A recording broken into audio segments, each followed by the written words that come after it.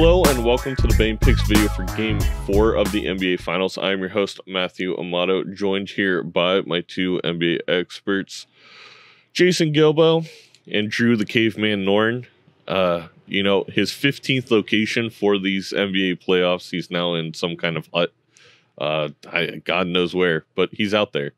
So, Drew, I'm going to go to you first, so you don't get eaten by a dinosaur. 3.5. In favor of the Warriors at home. How are you feeling about it? I feel great about it.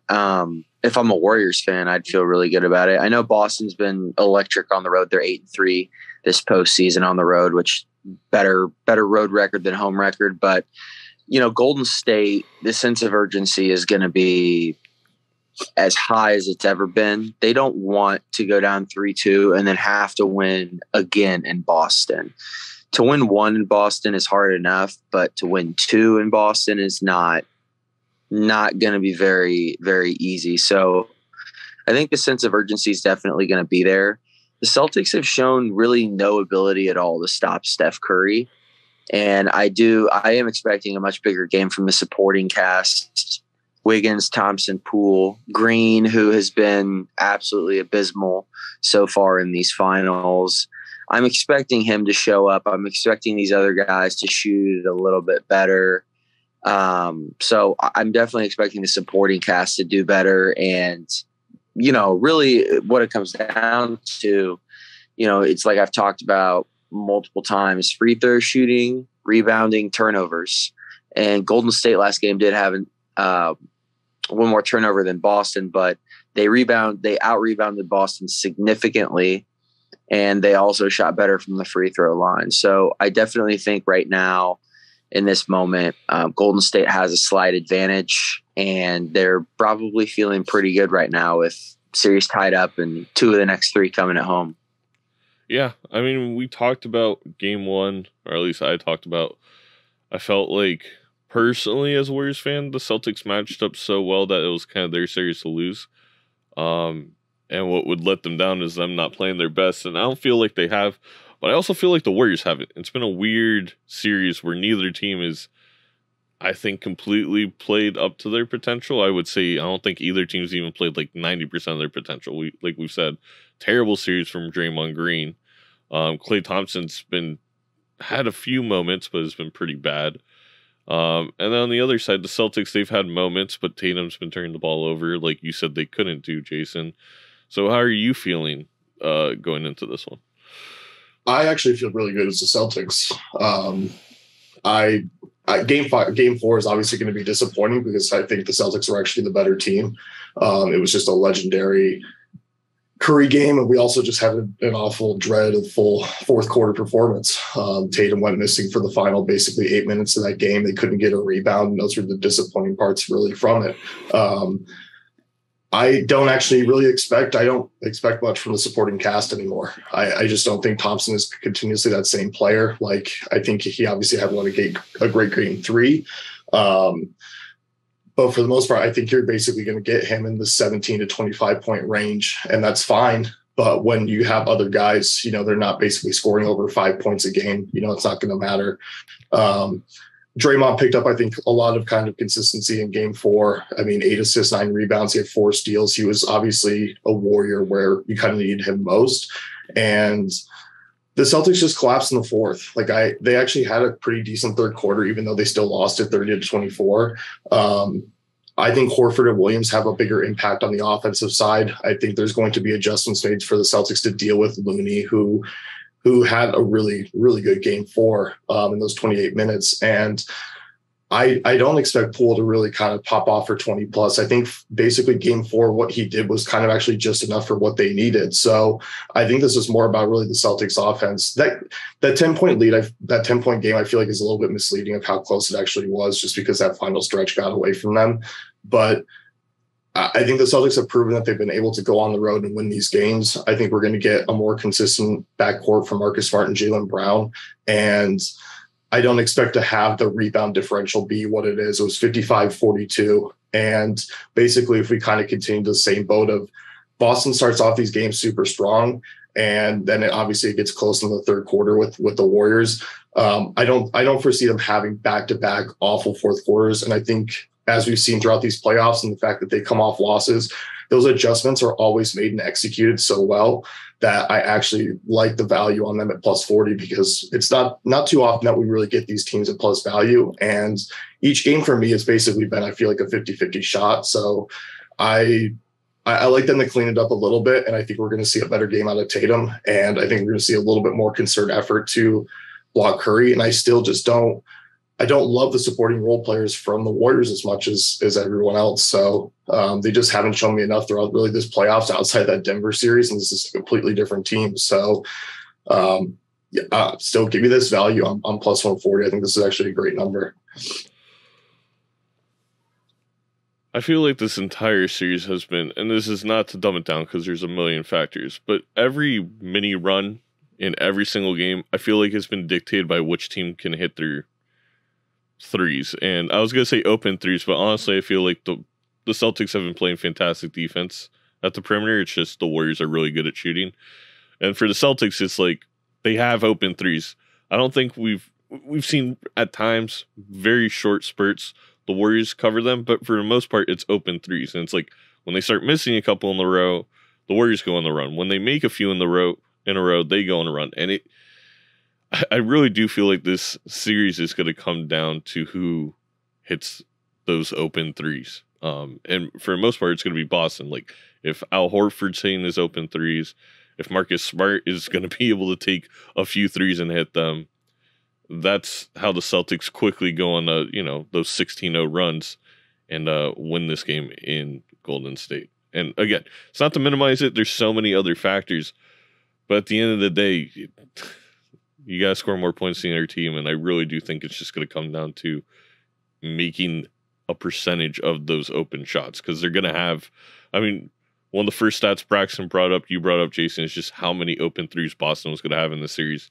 And they're going to continue to have them in this series. I don't think it's going to change. It's just making them. All right. So player props. Drew, what you going with? Yeah, I think I'm going to take Tatum under points. He has been pretty bad this series, and it's kind of been masked by a few moments, I think. But, he's averaging like 22.3 points per game in this series. He got a plus minus of -6 through 4 games. This is not, not the quality of basketball on both ends of the floor that we've come to really expect from him. But unfortunately, that's just the reality right now. Averaging 22 points in the NBA Finals as a team's best player it's not going to cut it. And that's, another thing that concerns me about Boston right now is they have had to have role guys step up and have these big games, the Horfords, Smarts, guys that, really that shouldn't be their calling card. They should be chipping in 10 to 12, every game. And that's kind of it. You should not have to rely on them for, a substantial amount of offensive output. So that scares me a little bit, but I know people are going to look at this and be like, Tatum 26.5, that's great value. He's always hovering around 28.5, it seems, but he just, throughout the course of the NBA final, I'm not thrilled with this play. And I think Golden State, again, this is game 5. This is what I think is one of the most important games in a series. Honestly, I think it's incredibly difficult. Now, Boston has showed they can win back-to-back to, take a series over when it's 3-2, not in their favor. But I still think game 5 is one of the most important series short of a closeout game. I'm just not loving what I'm seeing from him. And I think Jaylen Brown, he's kind of ready for the moment right now. It's Jaylen Brown. He's been playing pretty well. He's been guarded by Draymond a ton, still hitting really tough shots. So I'd look at Jason Tatum under and Jaylen Brown over probably for this game. Jason. Yeah, Drew Drew brought up a good point. Tatum has struggled. Wiggins has done a great job on him. They've been able to kind of make life difficult and force. That's why there are so many open threes for everybody else. And that's why his assist numbers are so high. Unfortunately, his assist numbers are juiced up quite a bit. But he brought up Jaylen Brown, and I like over 2.5 threes at -125. Jaylen Brown's just had a ton of good looks. And as he's mentioned, Draymond Green's been on him. He's been able to kind of attack Poole in some moments, and he's been able to have some open threes a lot in this series just because of the fact that he's, basically been an open guy. There's been so much attention on Jason Tatum. He's hit this in 2 of the 4 games. He's hit, obviously, 2 threes in each of the 4 games. His volume continues to be sky high, 6, 8, 9, 8 attempts. I don't think we're going to see a drop in those. And, the fact that he's going to play 38 plus minutes, bypassing any sort of foul trouble. I think you got a pretty good look at him tonight for 3 threes. So, which was a little bit better value on DK. You can obviously still shop this around, but -125 is not too bad. Yeah, I like it. I honestly think you could throw money on Smart and Horford threes as well. It's just basically all the 3-pointers that aren't Tatum are going to be super open for Boston. And it's like, I don't know. Would you call, I feel like over 1.5 for Horford should be a value, but it was weird going in that game too, not seeing him take any after taking, 8 or 9 in the first game. And it's just been kind of random. But he's going to have open 3-point opportunities. It's whether he pulls the trigger and whether he feels confident. So it's kind of like I wish I was getting +130, 140 on over 1.5, but it's weird because it's going to be there. They're going to be open attempts for him. Yeah, it's weird. Like we've had him basically go missing in 2 of the 3 games, and then exactly. He's obviously game 1. We're never going to see him go 6 of 8 from 3 again. But I think game 4 is kind of probably what you're looking at, and I think it's obviously a little bit risky just because he's probably going to get 4 to 5 attempts. But there is definitely some value, I feel like, in him and Smart still. But yeah, +130 obviously, or +120, probably shop it around a little bit. So I'm going to go to blocks. And I think I'm taking a huge risk over 2.5 blocks for Robert Williams at +155, but I don't care anymore. I wasn't going to go this entire series of making videos without talking about Robert Williams blocks. He's absolutely just dominating the paint when he's on the court. I think he's getting spurts where maybe he feels healthier than other spurts, if that makes sense. And you can really tell because if he was 100% healthy, I feel like this series is already over. We've talked about it. He's completely and utterly controlling the paint, and there's nothing the Warriors can do. There's been times where it seems like he's not in the screen on your screen on the TV, and then all of a sudden, Curry, Thompson, Draymond, someone's blocked, and you're like, how did that happen? And it's Robert Williams being like, what's Miss Incredible? The one with the stretchy arms? Yeah, that's how I feel about Robert Williams right now. So I'm going over 2.5 blocks. I really appreciate that's not over 1.5 at like -110. I want to go for the 3 at +155. I think he gets there. But it stinks because it's like, I feel like a lot of it's really just how healthy he is for this game. So it's like if you had an inside source, which obviously we don't, I just want to ask him, be like, Robert, how do you feel 1 to 10 today? If I can get a 6 or better, I'm good with this prop. But I gotta take the risk. I'll take +155. Only need to hit it, 40% of the time, be profitable. Any other player props? I also like, I like Marcus Smart over 2.5 threes. The volume's been there, and this is something that he has hit in 4 of the past 5, 3 of the past 4 in this series. The volume's been there in every game except one. He had that 2-point game, but he only played 25 minutes. The other games, 30 minutes, 39 minutes, 40 minutes. He's getting 7, 9 attempts. I think that there's a lot of value there, considering he just needs to hit 3. And I think you're probably getting that at plus odds because that's what I'm seeing on FanDuel at least. So you're probably right around there on DK2 as well, would be my guess. So Yeah, I really like the value there. I think, again, we've talked about this, but Jaylen Brown, Jason Tatum, obviously, Draymond and Wiggins. Tatum is not getting the looks that he wants. He may try to assert himself early, but Smart's going to get open looks. It's just, is he going to knock him down? And recently, he has been shooting it fairly well. The exception of the one game, he had 2 points, like I said. But besides that, he's been doing pretty well, and I like the value there. Jason, you like any of the cross sport specials? You want to go Steph Curry 7+ threes and Alex Wood 7+ strikeouts? That seems very unrealistic. Yeah, no, definitely not. But I am going to write an email to DraftKings. I'm going to be like, why don't you have assists plus rebounds for Kevon Looney anywhere? Because they're scared. Yeah, it's where they have literally everything else listed for him, but that section, which his rebounds are 7.5, but I don't want to take him at -140. I was hoping for a little bit better value with the assist. So if you can find him anywhere else, it's probably going to be around 9.5, 10.5, and I'd be probably pretty close to plus money, if not plus money. I would take the over there. Looney's been a huge factor. I think you can bank on him for easily hitting his assist. I mean, he might hit that on rebounds alone, but the fact that he continuously picks up 2, 3, 4 assists per game now is massive. Yeah, I'm just gonna also throw in the under for Klay Thompson before we leave because that's just obligatory. That's what this channel does. I'm off on that. I'm not co-signing that, but it's only 19.5. I don't think he gets to 19.5 in this game. On back-to-back games, he's worse, but like when he has 3 days rest, he's fine. So that's kind of my take.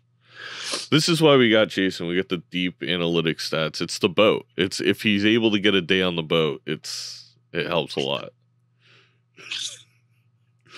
Is he perusing through good basketball clips on Instagram and, able to spend some time evaluating other people's ball screens?